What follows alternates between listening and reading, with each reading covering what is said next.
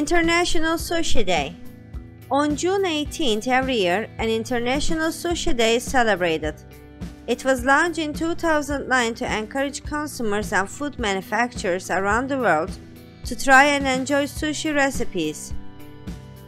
The original type of sushi was developed as a fish preservation method in Southeast Asia, where it then spread to southern China before reaching Japan, where it has gone on to become the sophisticated range of dishes enjoyed today.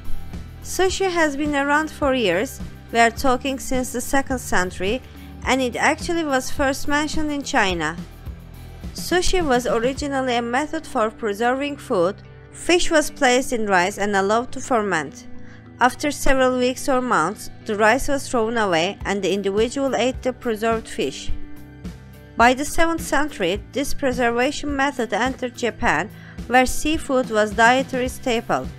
But the Japanese did not discard the rice and instead enjoyed the two together.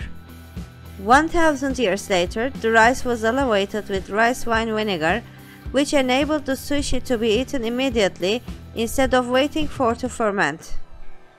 The idea of sushi continually evolved and became a fast food staple in the early 1900s. It wasn't until after World War II where sushi transformed into a more formal eating experience and the idea of eating it spread around the globe. Now sushi restaurants are all over the world. This day is a great opportunity to introduce a friend to sushi who has never tried the dish before. Some people also like to celebrate International Sushi Day by cooking sushi themselves for friends and family.